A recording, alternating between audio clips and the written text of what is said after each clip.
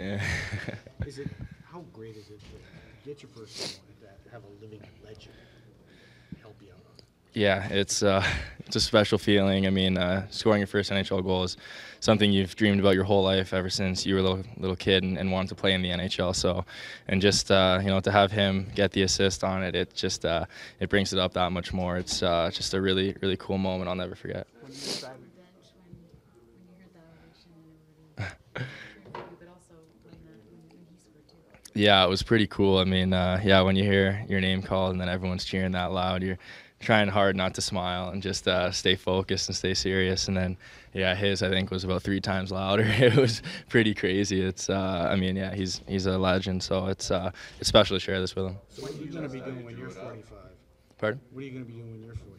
I mean, I don't know if I'll still be playing, but it's pretty incredible how good he is still at his age. When you describe it, how are you going to describe it to your grandkids? You're going to tell them if you get dressed up a little bit.